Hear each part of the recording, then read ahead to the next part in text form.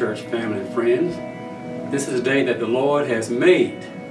We shall rejoice and be glad in it. So thankful to be coming to you again with our marriage teachings. Yes. God has been so good. Yes. He has been so good. Don't want to go into some issues that we had.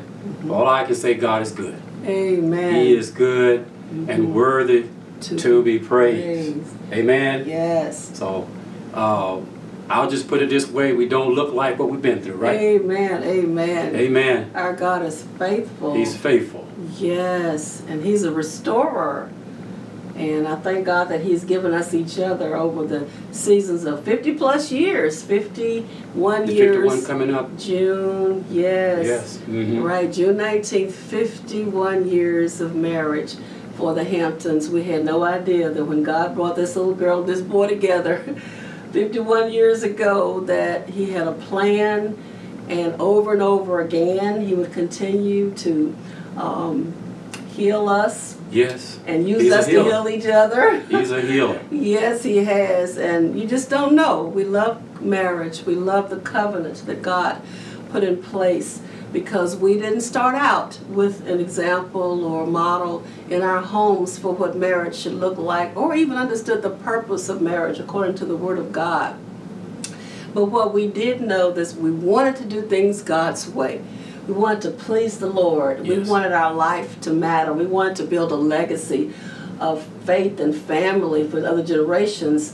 I think one of the things that was really special for you and I, Curtis, is that I just had the feeling that our marriage was not just about you and I. I felt like it was about something greater than us. I felt like when we held hands at the altar and the Lord's Prayer was being sung, I felt another presence there. Yes. I couldn't stop crying because it was like it was something bigger than me. You know, Right. Of course I was a little frightened because I was so young, Yes. right out of high school, and you were in the Air Force, and you know we were getting ready to embark on this world of the unknown. And but at the same time, you know, it was a little scary, yes. But I just felt like God had a plan for something bigger than us. Yes. And you and I had a dream of the way we wanted marriage to be. Fortunately, during that time, we saw more of what it looked like, because it was modeled out in our communities, and That's right. people honored marriage, and usually, you know, growing up in high school, it wasn't unusual even for sometimes high school students to get married back in those days. Yeah, we really go back. But anyway, the world has changed, Yes, but God hasn't changed. But God hasn't changed. He's Amen. the same. The Bible says He's the same God yesterday, today, and forever. Yes. And just like the plan that He has for us, He has those same plans for you Yes. and your marital relationship. And those of you who are engaged and looking to be married, and those who are relationships are need some examples. So before we go any further, let's have a word of prayer. Amen. All right. Father, we thank you for your mercy and your grace. Thank you, God, for this divine connection through this covenant of marriage. Father God, we ask that you would allow us to speak through the power of your Holy Spirit, Yes, Lord. to give out those nuggets of wisdom and insight, Yes. God, that you have blessed us with these 50 plus years. Yes, Lord. We ask that those who were hear the word, hear our teachings, will grasp home to your truths, God. That the words of our mouth Yes. and the meditations of our heart Yes, Lord. be acceptable in thy sight. Yes, Lord. In Jesus' name we pray. Yes. Amen. Amen. Amen. Praise the Lord. Amen. Amen. Praise God. I want to just share a little bit of your time today. I want to talk about continual renewal. Yes. A marriage, these 51 years. I might as well say it, 51, be coming up 51. Right. Just like we were talking the other day, and I said we were talking about an insurance policy. And I remember when you took the insurance test and passed it, you said, you know, honey, the thing about insurance, you get renewals. Yes. You know, that's how you make your money. That's how you trying to get that residual trying to income. Get that residual income, Yes. that renewal. Yes. And I got to thinking about it. I said, you know what? we have a covenant. Mm-hmm. We have a covenant of marriage. Yes. That we know that through the blood of Jesus is forever. Yes. And it's a divine, heavenly insurance policy that renews itself. Yes. Amen. Amen. It renews itself. And I want to talk to you today about concerning relationships. Yes. Continual renewal of your love, our love towards each other. It takes place in 3 areas of life. Yes. Okay. Continual renewal Yes. of a marital relationship, I believe, we believe, takes place in 3 areas. Yes. Number 1, the will. Yes. 2, your actions. And 3, your feelings. You say, well, okay, why are feelings last? But we'll get into that. And I want to share a scripture here from Ephesians chapter 4, beginning at verse 1. This is Paul says, I therefore, the prisoner of the Lord, beseech you that ye walk worthy of the vocation wherewith ye are called. Verse 2, with all lowliness and meekness, with long suffering, forbearing one another in love. Verse 3, endeavoring to keep the unity of the Spirit, or the unity of the Spirit in the bond of peace. Endeavoring to keep the unity of the Spirit in the bond of peace. I want to go back up. He says here, I beseech you that you walk worthy of the vocation. Yes. Now, looking at that word in the context, we think of, well, a preacher or someone that's going into ministry. Well, in the context of the marriage is ministry. Yes, it is. Absolutely. Marriage is ministry. it is the first ministry, and so therefore I therefore the prisoner of the Lord that you beseech you that we walk worthy of our marriage. Yes. Of showcasing our marriage. Yes. The ministry of marriage, our marriage ministry. Yes. Yes. Our vocation. Our vocation. That is. And we're called. Marriage is the first call. Yes, it is. Yes, it is. I say that vocation is what we do. You know, a preacher, a teacher, a nurse, a politician. But a husband and a wife is who we are. Okay? What I do, what we do professionally to earn money or for a career or what we're educated to do is a calling that's high, and we want to walk worthy of that. But the highest calling is that of marriage. When you get married, you no longer are defined by your vocation that you've been trained for in the secular world. Now, I don't really like to separate the secular from the sacred, because I think everything that we do should be service unto the Lord and should be ministry.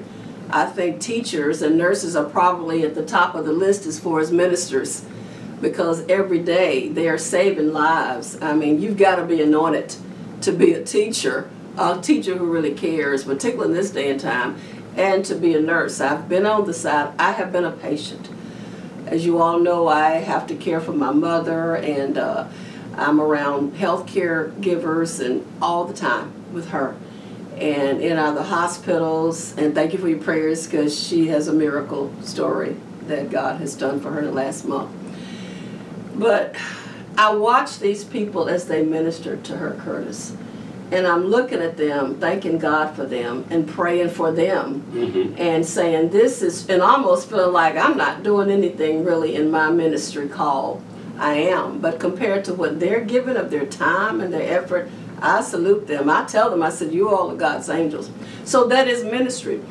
But when we become married, when I went to the altar, when you go down to the altar, or whether you go to the justice of a peace, however your marriage ceremony takes place, there is a divine connection and communion in the spirit with God, who is the only one whose plan it is for marriage, who sanctions marriage, who sanctified marriage, who called it as a covenant, that takes precedence over everything that I'm doing in my daily vocation for which I have been trained.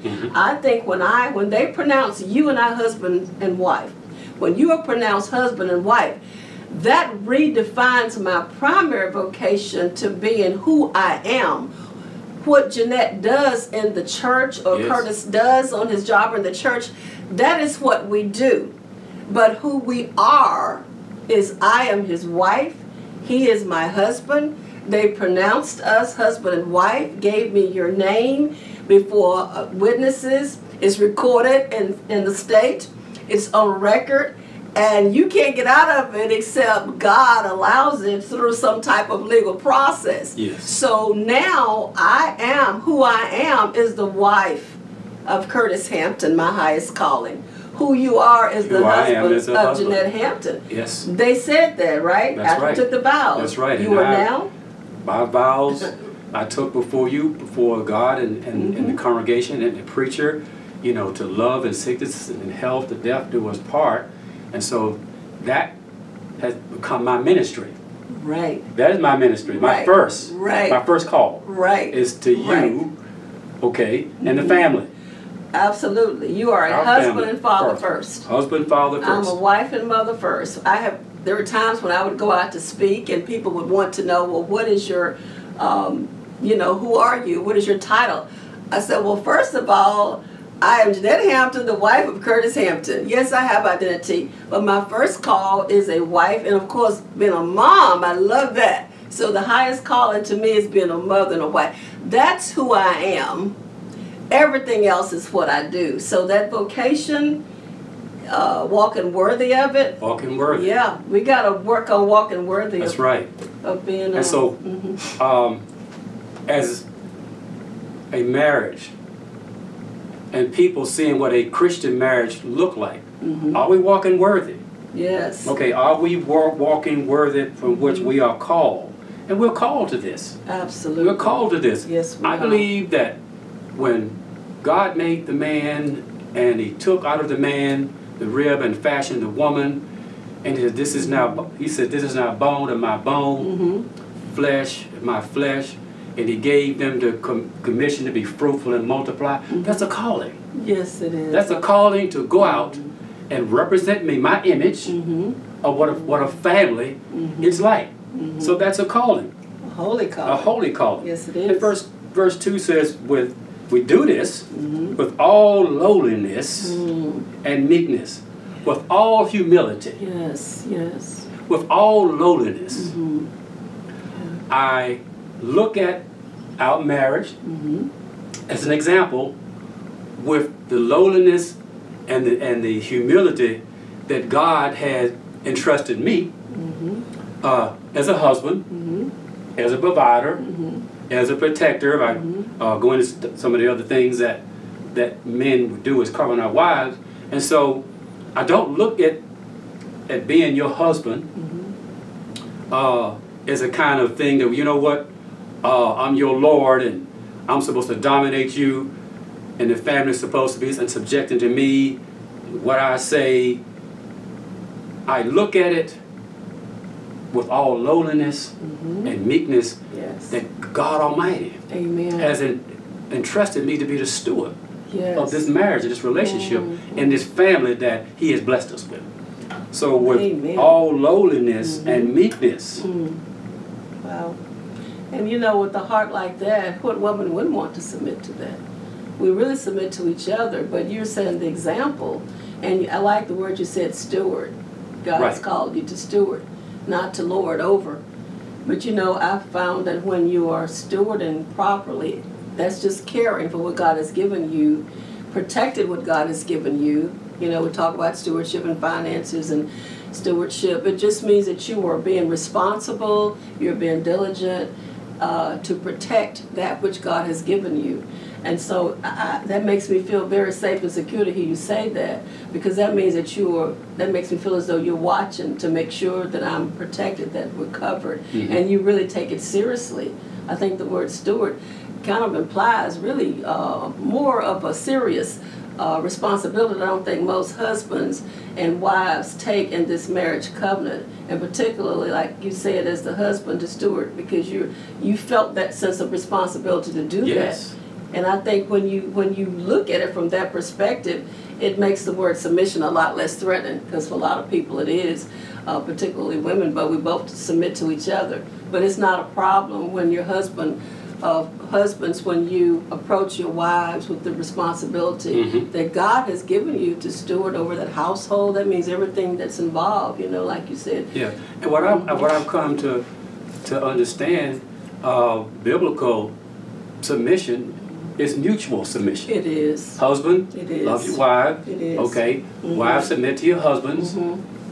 So there's mutual submission It's mutual. to each other. God gets the glory. That's right. And the family, there's harmony within the family. That's true. But you know, it starts with the attitude of submission. I mean, humility that you talked about. Yes.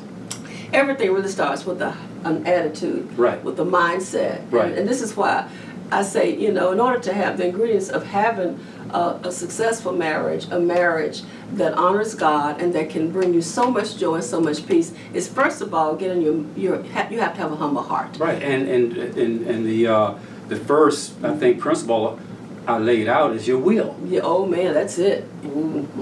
Your will, or the kids say, what is the word they use? That intentional. Right, be intentional about it. You will. Be intentional about it. So the first, again, renewal, continual renewal of our marital relationship. 3 areas. First is my will. Will, yes. An act of my will. Yes. And even in the vows, you know, they say, you know, when you say I do, I think they ask you the question, will you? Yes. Will you, Curtis, take Jeanette? Will Jeanette? I do. I will. I will. I Yes. do. So everything starts with the will. Yes. I will. I do. But now if you say that, you gotta, you know, there's some action there. You gotta water that. You just can't say I will, I do on the day of the ceremony. But that's gonna be tested over and over and over again. And reminded, you know, and this is where you talk about, first of all, it starts with the will. So every day I got to set my will. You know, I will to do this for Curtis. I will do, I'm not feeling it. That's why you said we put feelings last. You said I will first, and what was, action. And you said action second, because faith without works is dead. You stood up there by faith and said all this at the preacher, at the altar, but now you gotta have some work. You gotta put some action to it. And one of the things that you said I would do, you said I'm going to take care of your sickness and health. Yeah. Rich or poor. Richer for poor, right. Have to do his part. Right. Yeah. So when the money gets funny, you know. Change, acting strange, like they say. Yes, Lord. Oh my gosh. And you know, you lose your strength, you know, you don't feel good anymore. Maybe it takes away, changes your appearance because of sickness, diseases, and all kinds of things. I know many young women who came down with, I know particularly some cases of women who came down with cancer just 6 months to a year after they had been married. Well, you know, car accidents happen after you've been married. I remember when you were in the military, a lot of the men went to war and they came back. A lot of them were injured, you know, and some of them, the facial features were deformed or missing limbs. Yeah, right. Yeah. They didn't. Yeah, they, like you and I, when you got married, you went straight to Southeast Asia where I couldn't go, and for a whole year. And you know, I stayed back home.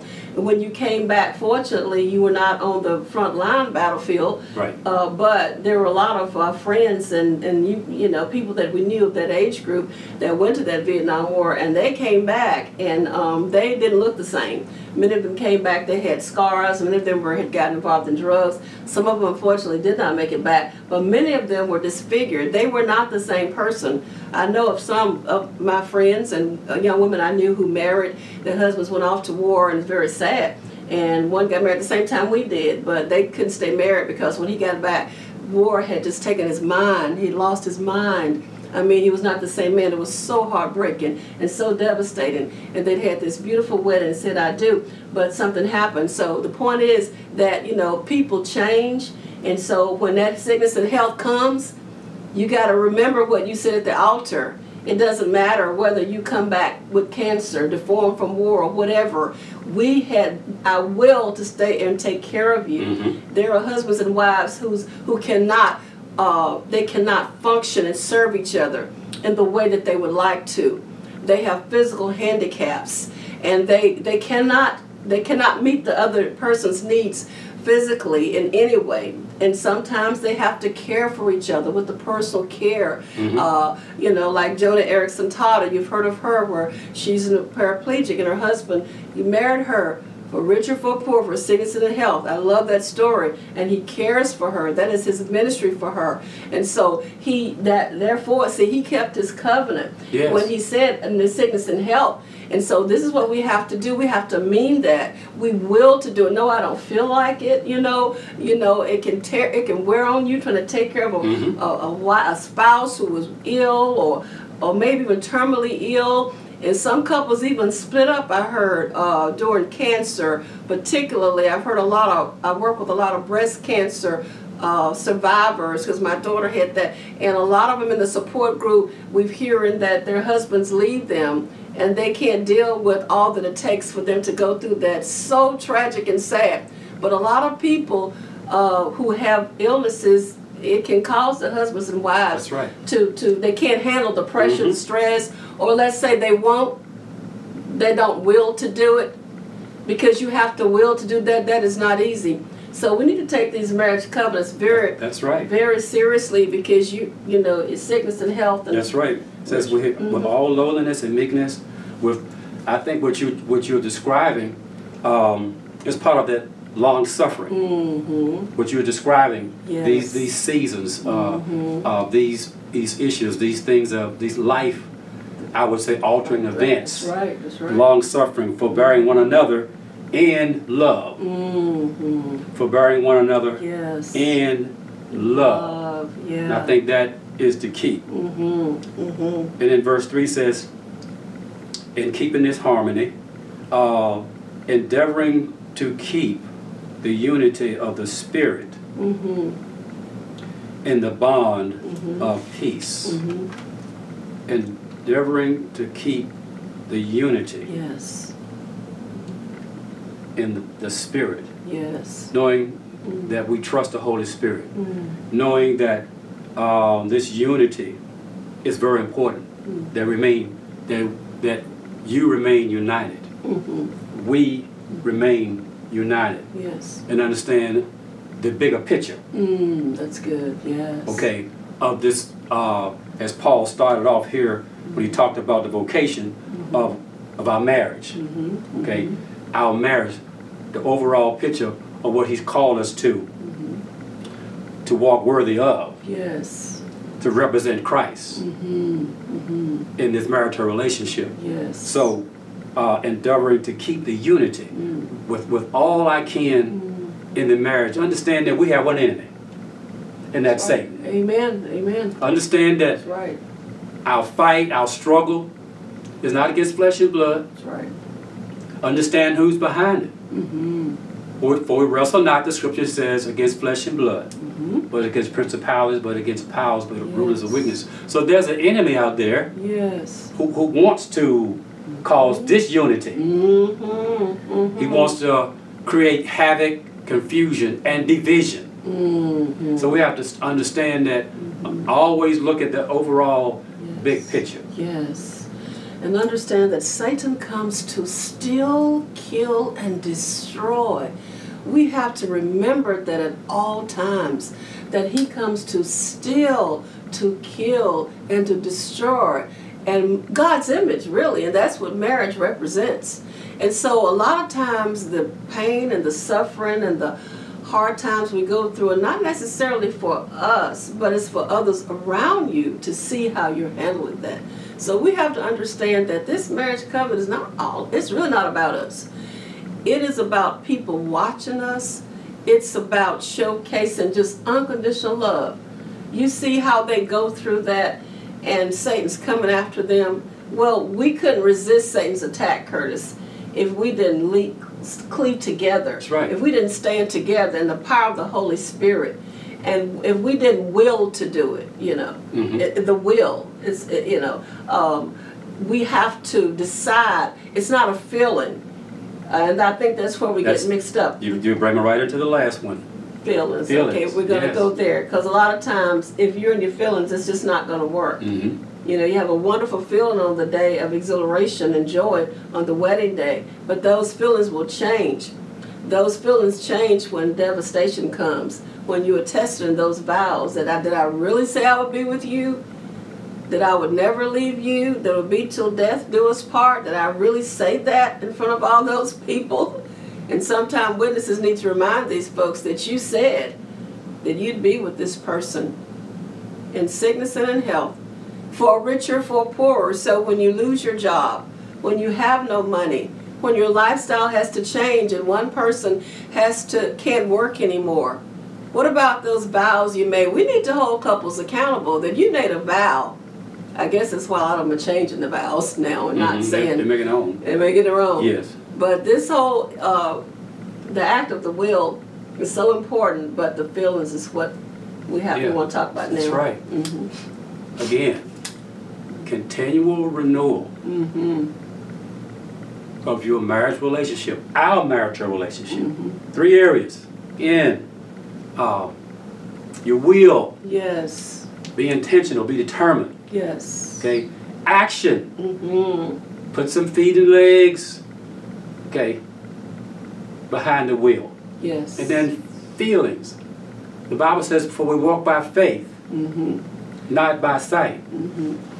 Feelings, now you listen, well, I don't know your experiences when you claim this love, or I get goosebumps or whatever. I don't know what kind of feeling that you have or sensations that you have, but this marital walk, yes, this life experience that God has joined to become one in, it's still a walk of faith. It absolutely is. It's still a walk of faith.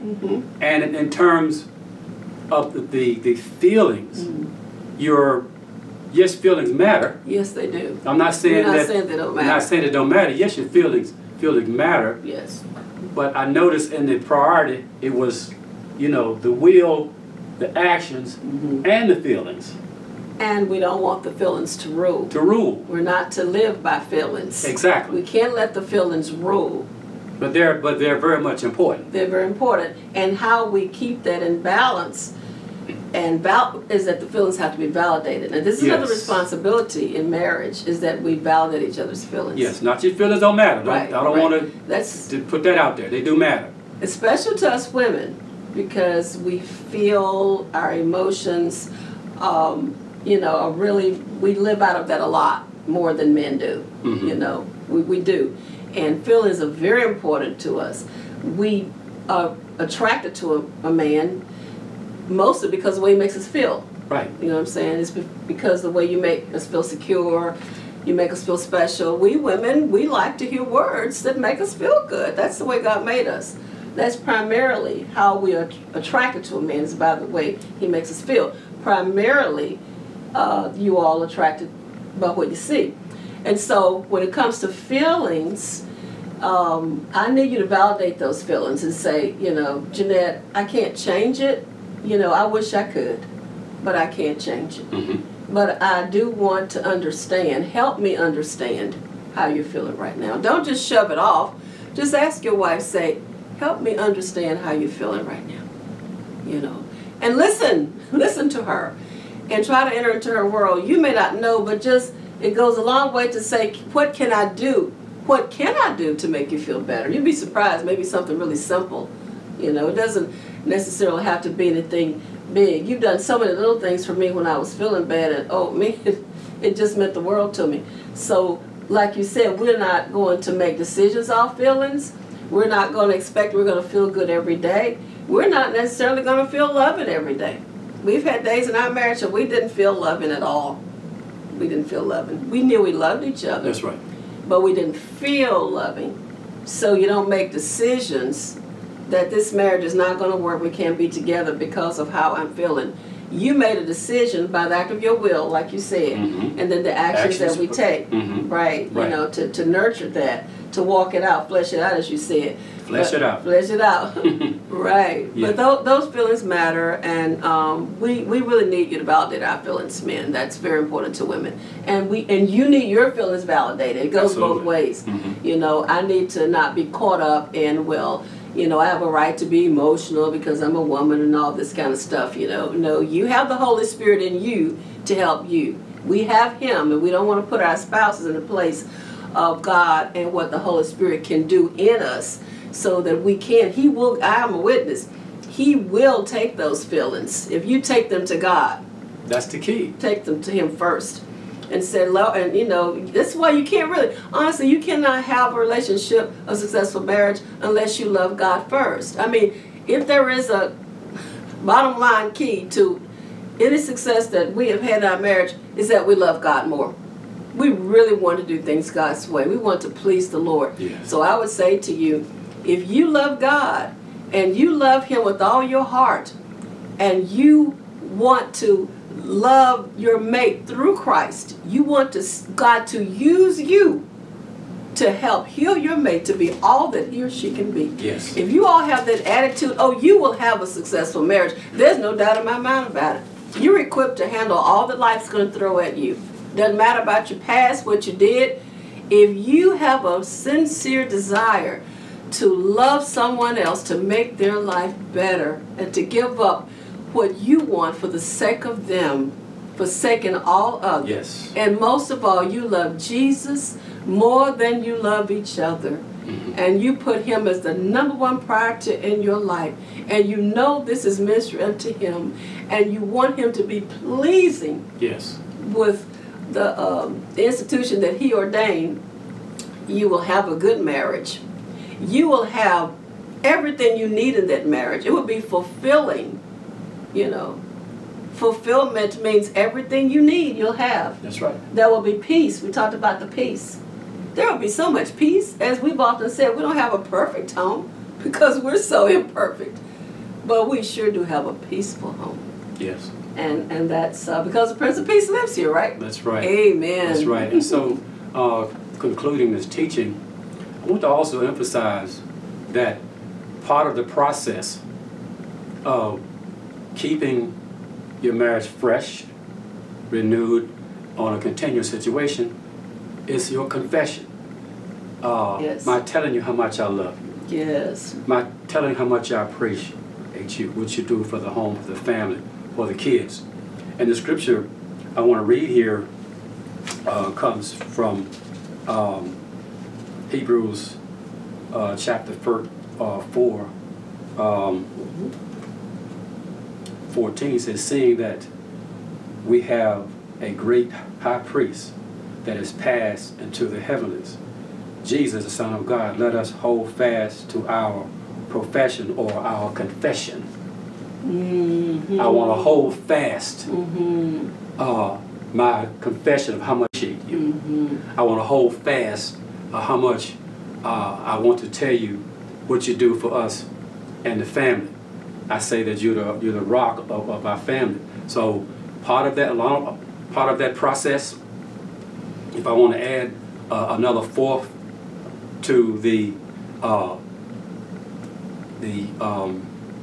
will, Mm-hmm. the action, Mm-hmm. the feelings, Yes. confession. Yes. Yes. Confession Very important. is very important, Mm-hmm. that we confess Mm-hmm. how we feel, how I Yes. feel about you. Yes. So I will kind of throw that in there. Mm-hmm. And confessing your faults one to another too. I like that word, confession. That's very important. That's very important. Confessing your faults one to another, that you may be healed, and keeping things secret and not saying what's going on in your heart. It drops a wedge of separation between Yes. the two of you, Mm-hmm. and that's not healthy. And the thing about it is that when you get to hot button issues or the challenges of life, those things inside that you have kept, they've been brewing all along, and they're going to bubble up and come out, and you could have a major explosion one day if you don't confess not only your faults, but like you said, how I feel about you. Mm-hmm. I want to make some confessions to you. Yes. I want to confess to you how I feel right now. I want to confess to you you know, maybe what I'm struggling with right now. I want to confess to you whatever it is. That is very important. Those confessions are important to your spouse. Now, we do a lot of talking. We don't confess these things to other people. We need to guard, bring other folks into our lives, tell them about what's going on. Mm-hmm. It's between the two of us. Yes. Builds intimacy, doesn't It it? does, and I think that is, again, is part of that process of forbearing one Yes. another, Mm-hmm. confessing to one another that you may be healed. Mm-hmm. So part of the process is your priest, is your head, as a healer. Mm-hmm. Okay, Yes. and along with your process of what you call to is be a nurturer. So in this way, we heal each other. Amen. Amen. Amen. Amen. Praise God. Amen. Thank you for tuning in and listen to us Yes. share with you Mm-hmm. our life principles. Yes. Until the next time, honey, you want to pray? Amen. Father, we just thank you so much for the opportunity to share with you, Lord, what you have taught us by way of your Holy Spirit. Lord, I pray that you would encourage those who are watching, Lord, to realize, Lord, that they too have the power through the Holy Spirit, Lord, and that, Lord, if they don't know you, Jesus, today, that they will accept you, believe in their hearts, oh, believe in your hearts that Jesus is Lord, that he died and he went to the cross. And if we confess our sins, Lord, and confess with our mouth, Lord, and believe in our hearts that Jesus was raised and that we would be with the Father in heaven, God. We thank you, Lord, that you said we would be saved. So I pray, Lord, that you would draw hearts and ears to you, Lord. Give us an ear to hear what your Spirit is saying, Lord. I pray that the couples that are watching will first make you the Lord of their lives, renew their covenant with you, Lord, and ask you to help them by the power of your Holy Spirit. You will heal their marriages. You will heal their hearts. You will give them a good life that glorifies you through the covenant of marriage.